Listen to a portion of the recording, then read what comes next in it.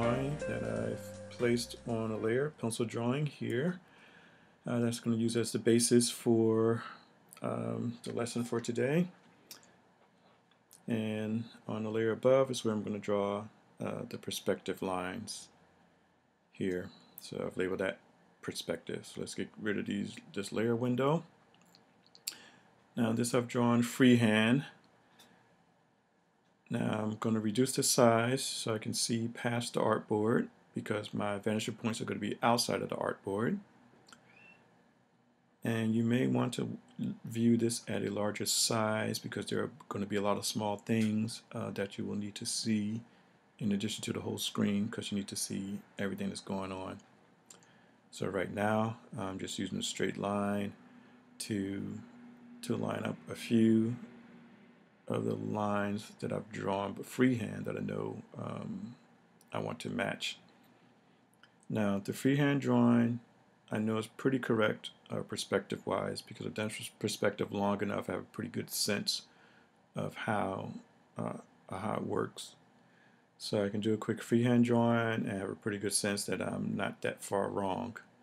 So as I make these adjustments to the lines to fit what I think will work and get the viewpoint okay, you know, all I'm doing is fine-tuning what I've already done. Okay, and the grid helps me kind of see like where my potential horizon line is going to be. So that's one reason why I have that. And now let me just do this top vanishing point, and that's a little bit easier because I only have one point up there. I don't have to match that to a horizon line because it's above the horizon line. So I have a little bit more freedom there. But now I want to make sure that my left and right lines are on a horizon line. So let me zoom in here, and I'm going to just clean up this point so it's get right on the grid.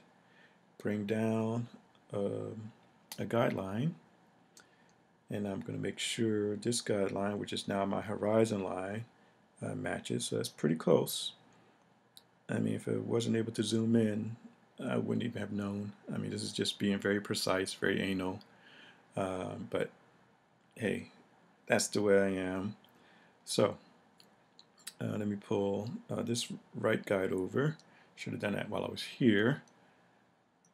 Now let's go up to the top vanishing point and pull down a guide for that.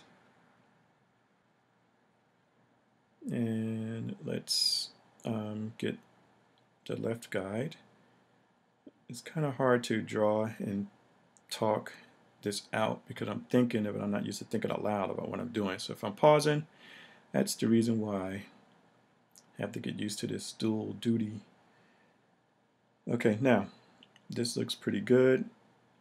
So now I'm going to move these lines outside of the artboard, and this will become very clear quite soon why I'm doing this because I'm going to show you that I can make very precise perspective lines that don't move from the vanishing point with the technique I'm about to show you.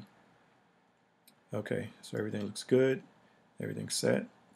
So now I want to select one of the lines, select the left perspective line, select the rotate tool, and then drag the rotate icon down to the vanishing point.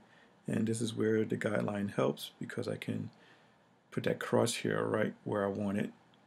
Now I'm going to select the Option key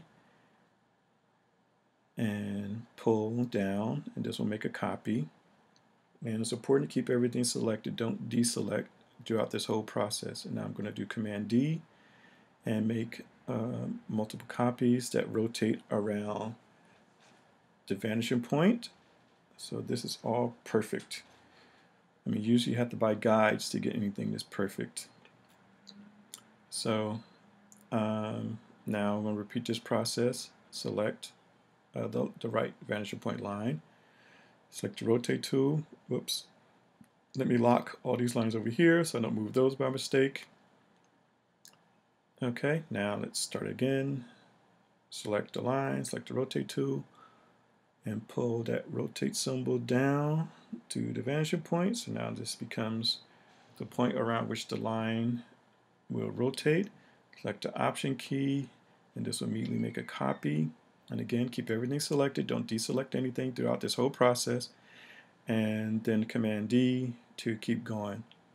So it's the Option key on the Mac, it's the Alt key on a PC, and it's the Command key on the Mac, and it is the Control key on the PC. So I have a Mac, so I'm going to be using the the names for the Mac, which is Option and Command.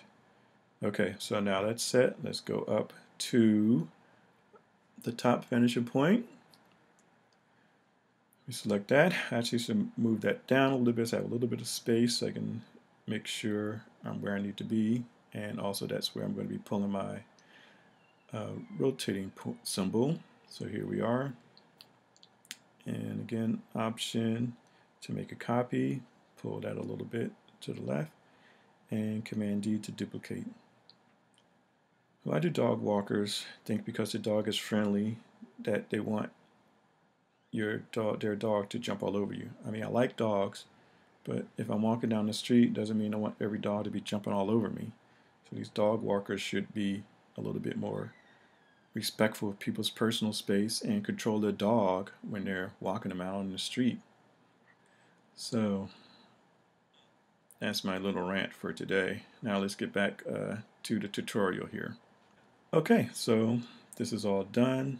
I have a nice grid with 3 points perspective that I can use to base my drawing on. As you can see, and this gets a little bit confusing.